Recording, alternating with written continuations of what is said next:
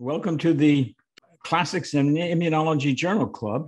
Presently, we're already up to 1998, if you can believe it or not, starting in 1798, a while back, before COVID. Today, we're going to talk about one of the very classic papers coming from Rafi Ahmed's lab down at Emory University in Atlanta. And before we get started, don't forget to like the video on the YouTube channel and click on the bell and get notified for the next ones, and subscribe and scroll down, check out my website, kendallasmith.com, and click on the writing tab. You'll find all the classic papers of immunology there. So today the paper is from Immunity in February, published in February of 1998, and it is entitled Counting Antigen-Specific CD8 Positive T Cells, a Reevaluation of Bystander Activation During Viral Infection.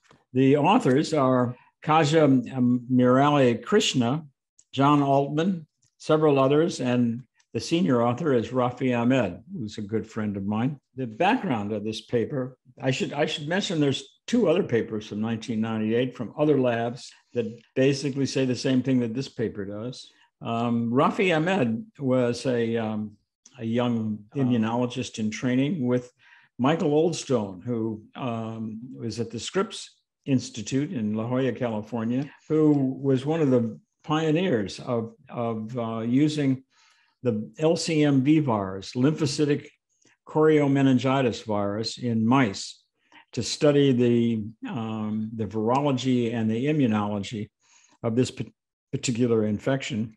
And Rafi learned the nitty-gritty, the methods from Mike Oldstone. John Altman, one of the other authors, was a young fellow who had developed a new technique to enumerate antigen-specific T cells, peptide-specific T cells, using the flow cytometer, and it was called MHC tetramer analysis. Tetramers, they painstakingly tried to see whether or not they could develop MHC molecules loaded with peptides, specific peptides, to see if they would stick to T cell clones, antigen-specific T cell clones, and so that they could then use the flow cytometer to count them and also find out how many T cell receptor molecules were on the cell surface and so forth.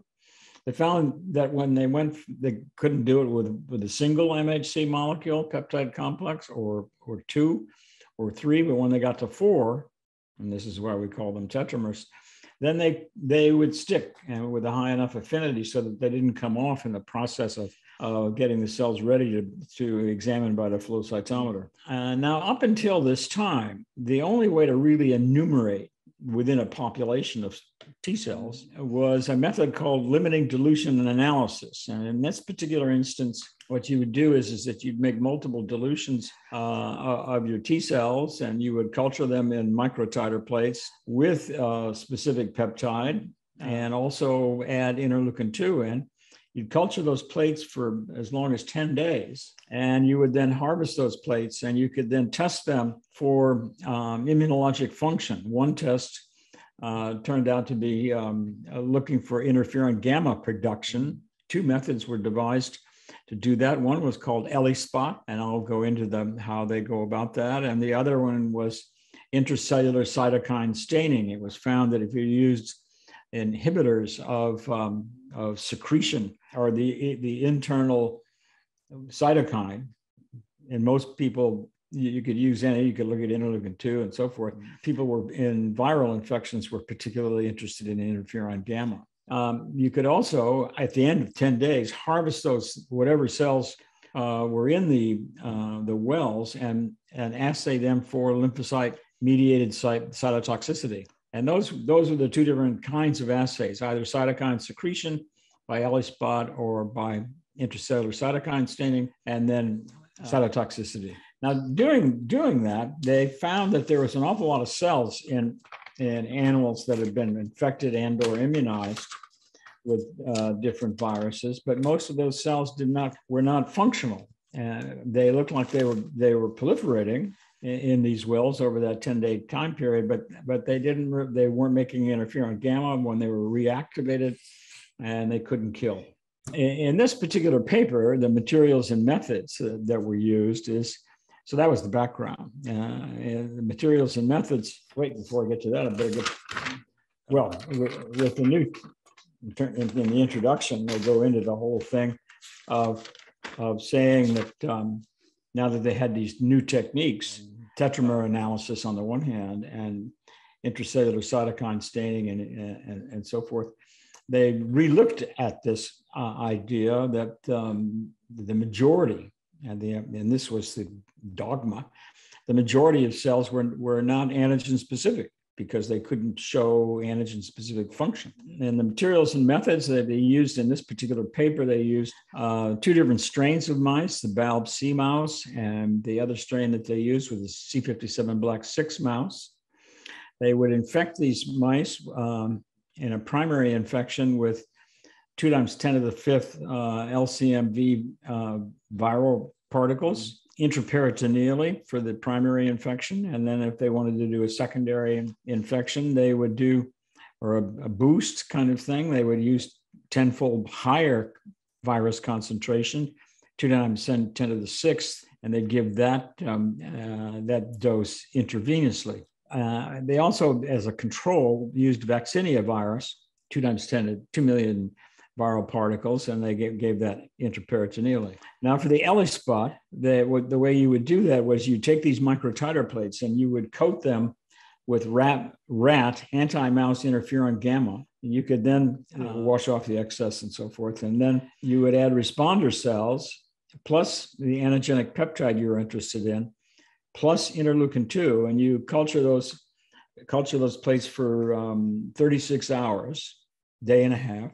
That's not too bad, at least not 10 days, right?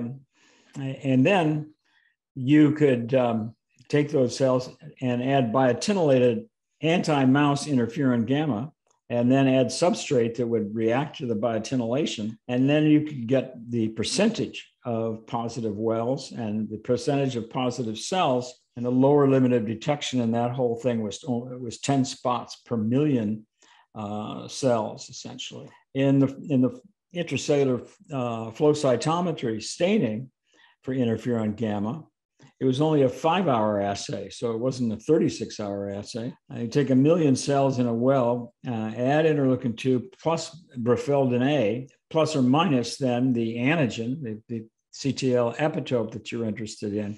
And then you could then harvest those cells after 5 hours and go onto the flow cytometer and look for intracellular cytokine positivity using a fluorescein conjugated anti-interferon gamma, usually in this particular instance was what they did. The tetramer analysis was the other new technique that they used in this paper. And that they didn't detail the methods, and I didn't go into them, but they were in a previous Science paper from 1996, just a couple of years before this paper. So in the results, and now we'll go into screen sharing, results are quite dramatic. This is figure 1. And this emphasizes the size of the virus-specific CD8 positive T cell response. And the high frequency, the surprise, and this figure depicts was the high frequency of virus-specific CD8 positive T cells. In A, you're looking at either ELISpot in the open circles or intracellular cytokine staining in the open triangles.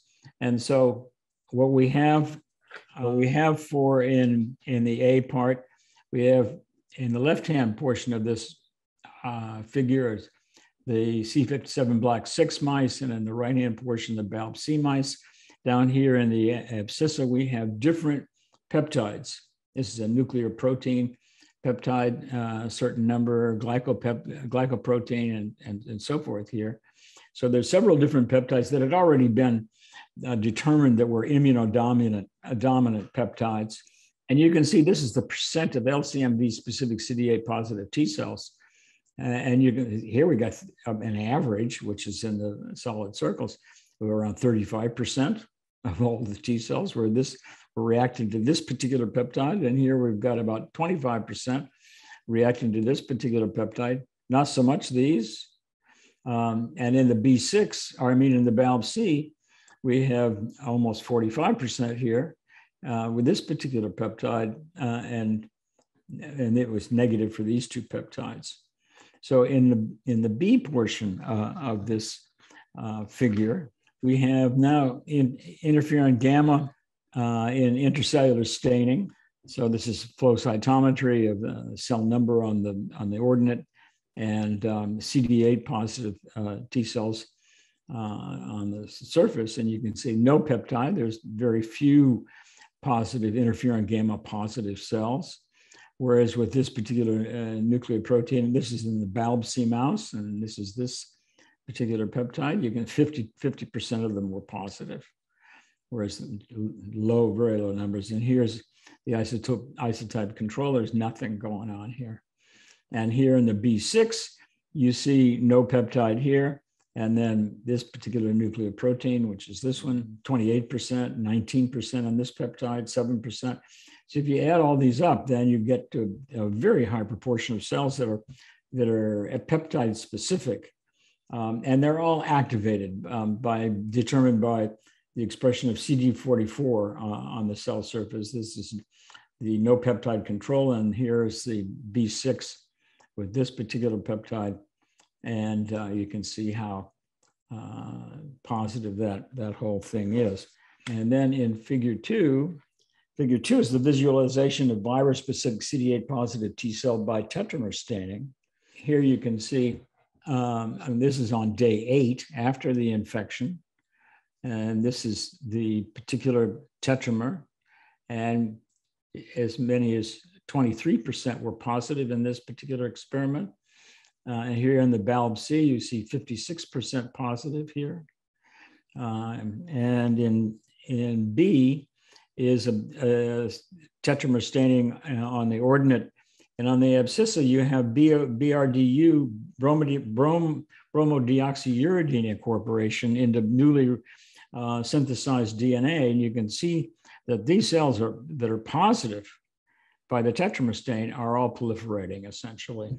That they say in the text was direct proof that these cells are accumulating in vivo because they're proliferating. Now in figure 3 here, on the right-hand side here, we see the isolation of a pure population of antigen-specific CD8 positive T cells by sorting on the fluorescence activated cell sorter, tetrapositive cells.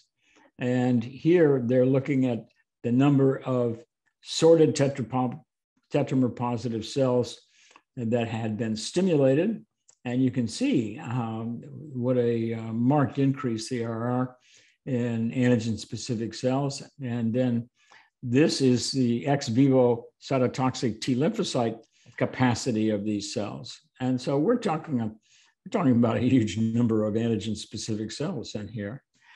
And then in figure 4 is the quantification and visualization of antigen-specific memory CD8 positive T cells after the infection in multiple days, over a year time period. And so in A, we have the BALB-C mouse, and in B, we have C57 Black 6 mice, and these are the epitope-specific CD8 positive T cells per spleen, and this is days of post-infection. So there's a marked expansion that occurs over the first 8 days, so that as many as half of the cells are responding to this particular peptide in this instance, whereas there was much fewer responding to this particular peptide. The other thing that happens then is in the second week, from day 8 to 15, there is a marked fall off, so that you lose about 90% of the antigen-specific cells that proliferated in the expansion phase, but then they persist for the next year, essentially, at same frequency. And same way with this peptide here. And if you look down at the B6 peptide-specific cells, is the same phenomenon. That essentially is what I wanted to tell you. So that they said that, well, there's three phases here. There's activation and expansion on days 1 to 8. There's death between days 8 to 30, where you lose 90 to 95% of the cells that had expanded. And then you end up with an expanded memory population of cells after day 30th, and that can persist for up to a year. So they also did other experiments. They challenged the immunized mice or the infected mice, not with LCMV for a secondary infection, but rather with a primary infection of vaccinia virus. And vaccinia virus did nothing to the LCMV specific peptide induced cells. So we'll stop screen sharing at that point and go on to the discussion in this paper. And in the discussion, they make several points.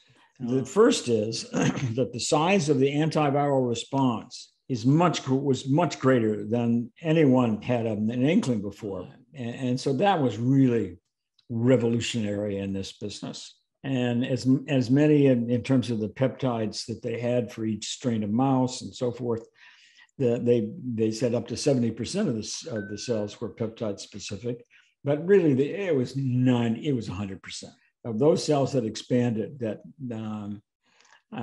could be marked were antigen-specific cells. So that now they realized that the limiting dilution analysis had underestimated the number of antigen-specific cells by greater than 90%. And the question is, why was that? And they speculate, or they discuss that in the discussion, that some of them must have been lost by activation-induced cell death, which was a phenomenon that was clearly established, so that the cells might not grow for this 10 days of this limiting dilution analysis. And the other thing is that their endpoint for the LDA was cytotoxicity, and so if they didn't kill for whatever reason, and we'll get into that a little bit later, they couldn't be marked as antigen specific. So that the limiting dilution analysis left a lot to be desired. We go on to discuss that, so okay, this is in the mouse and this is with this particular virus, LCMV. What about the human? And so they said that it's been well known for a long time that in herpes simplex infections and in Epstein-Barr virus infections, that there's so those are large DNA viruses.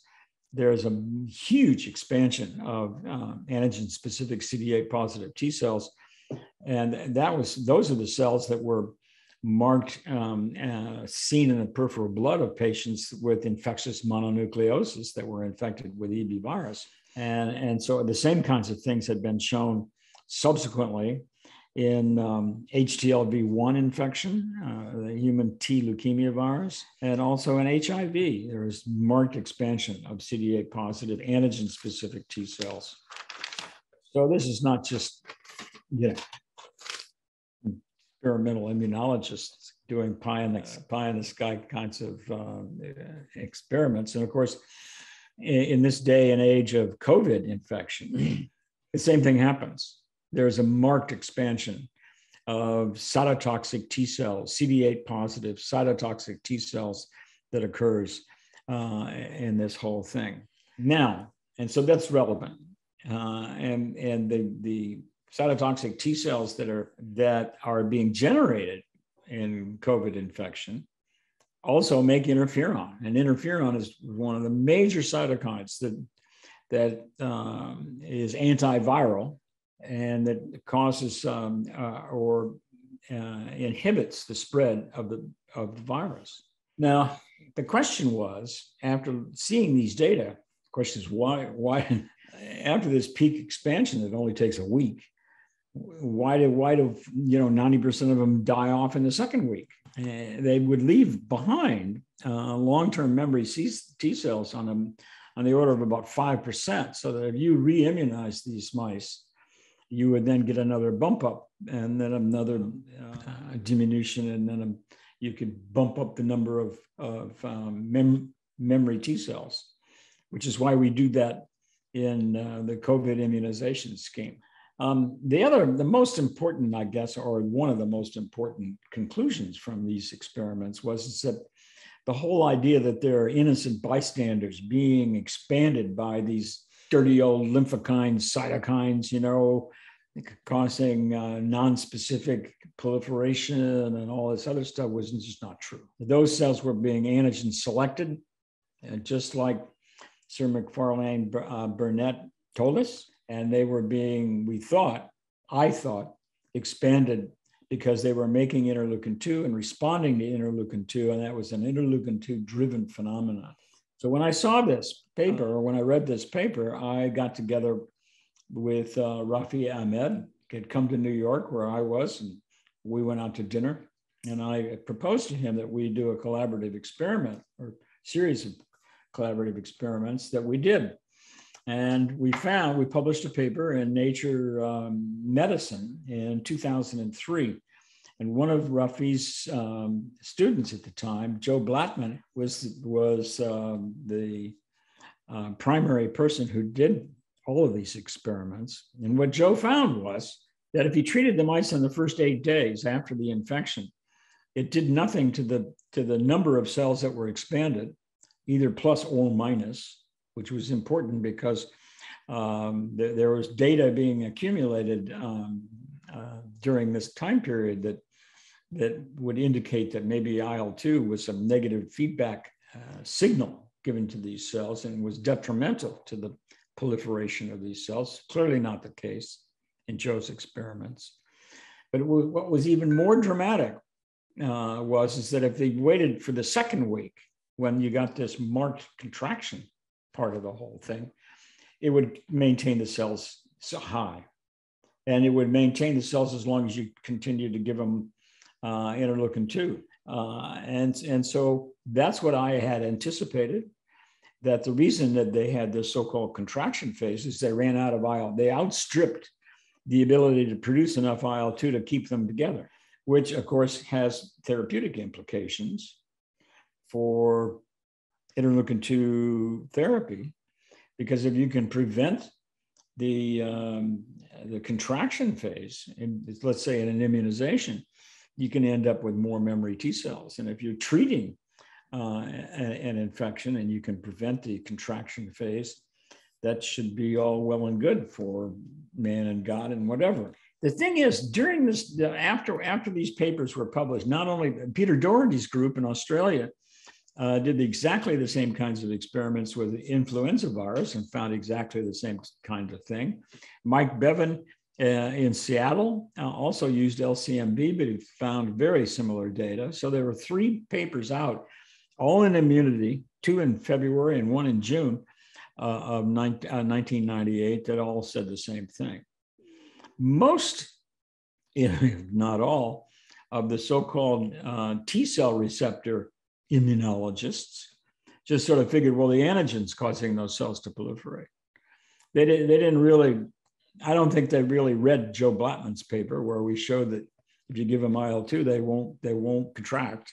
And then there was a nice paper from Aaron West, who was a student in Rafi Ahmed's lab, who did a series of experiments and published them in the journal Clinical Investigation in 2013, where she looked at the combination of low-dose IL-2 therapy together with anti-PD-1, one of the co-inhibitors of the T cell response, and found that they were synergistic together, and that the combination of IL-2 plus anti-PD-1 was antiviral than either IL-2 or PD-1, anti-PD-1 alone. They were synergistic in terms of decreasing the replication of the virus. So that's sort of where we are in terms of experimental work done in viral immune reactions. These same kinds of things I have not seen published yet in the coronavirus COVID era, but I anticipate that we will be seeing more about T cells going forward. So that's it for this particular episode. And don't forget to like the video and click on the bell and subscribe. Check out the website and come back for more next week. Thank you. So the other thing is, you can read all about these kinds of things in a very succinct manner that I published in my book, Molecular Immunity. Here it is. And that was published in 2019, 1819. So it's pretty much up to date. And it includes a very nice historical approach to the whole thing. And that's why the subtitle of this book is a chronology of 60 years of discovery. And so I recommend it highly. It could also help my retirement fund. Thanks a lot.